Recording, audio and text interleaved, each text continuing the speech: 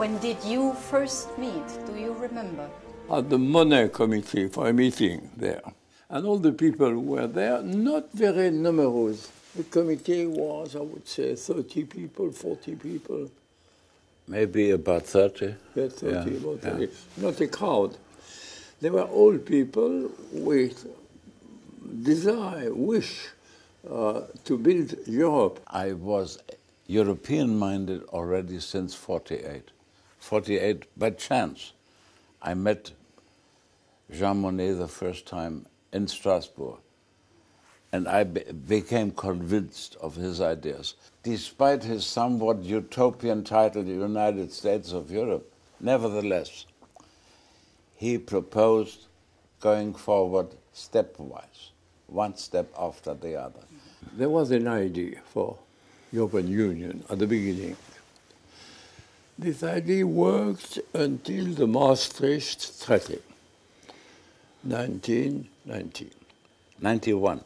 91, the ratification 92, I think. January 92.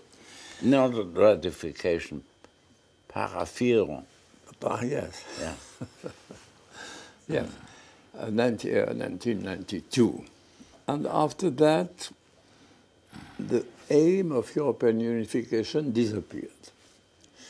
Because of the rapid enlargement, the no reform of the European institutions, which create a commission of 28 members and absurd structures.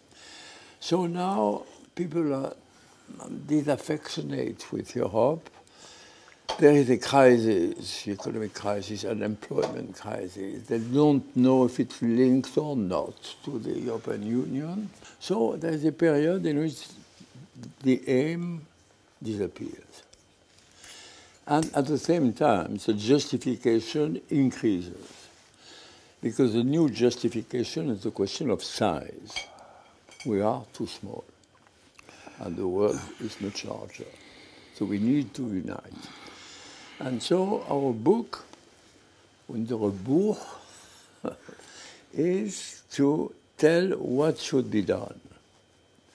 Probably it will not be done, but there will be a roadmap. What should be done? So I write in French. It's translated in German, sent to Helmut, which changed it, improved it. As a procedure that hasn't really started, except that the first 50 pages are on the way from Paris to Hamburg. To Hamburg. I'm too old to write. I haven't written since a year or so. The intellectual work which is necessary for such a book is taking place in his mind. Someone must write.